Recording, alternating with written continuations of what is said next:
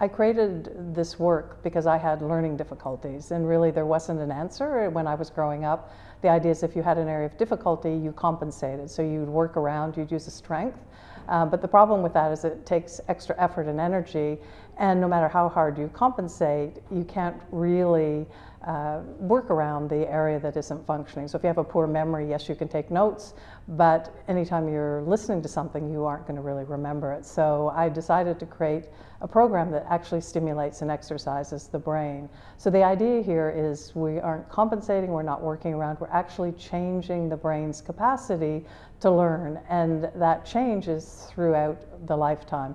So if somebody can't reason, we stimulate the part of the brain that allows them to reason. If somebody can't read nonverbal cues, we stimulate the part of the brain that allows the person to understand social relation. We don't teach them a technique, we actually change their brain's capacity to be able to hold that information. So it's incredibly powerful. It's, it's really strengthening the capacity of the brain to function more efficiently and effectively. And we've done research looking into the brain and seeing when there's a difficulty, what we see is there are parts of the brain that are under-functioning or underperforming, and then there are other areas that are working really hard to compensate. What we're doing is strengthening those weaknesses so they work efficiently and effectively, and the other areas don't have to work so hard.